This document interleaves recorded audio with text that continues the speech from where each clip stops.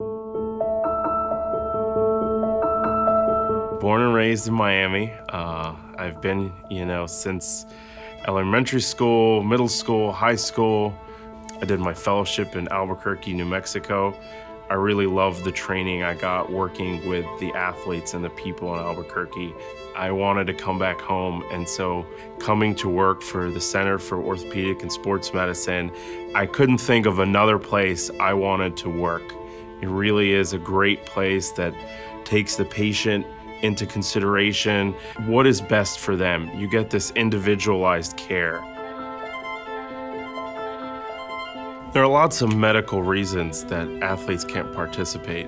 One of the advantages of me being from family medicine and doing a fellowship in sports from a non-surgical side is I can treat you appropriately.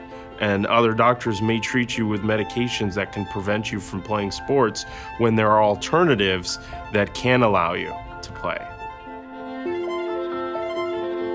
Recently, there was a very nice lady, likes to play tennis, came to me with knee pain.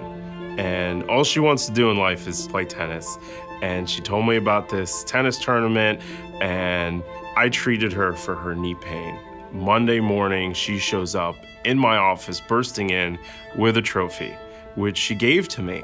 It was her thank you that she got to play and that she got back to her sport and playing tennis.